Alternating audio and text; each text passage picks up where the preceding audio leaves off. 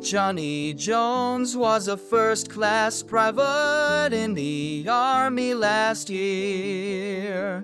Now he's back to business in his father's place. Sunday night I saw him with a smiling face. When I asked why he felt so happy, Johnny chuckled with glee. He winked his eye and made this reply: "Something wonderful has happened to me. I've got the guy who used to be my captain working for me. He wanted work, so I made him a clerk in my father's factory.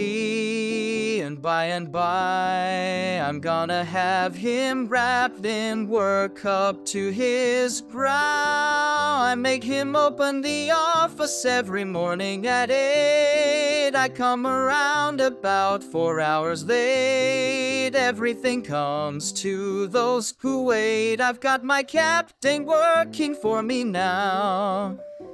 He's not worth what I have to pay him, but I'll never complain.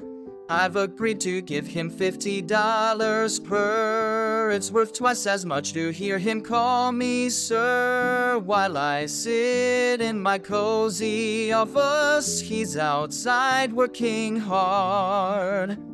Out in the hall at my beck and call, with a feather duster standing on guard. I've got the guy who used to be my captain working for me.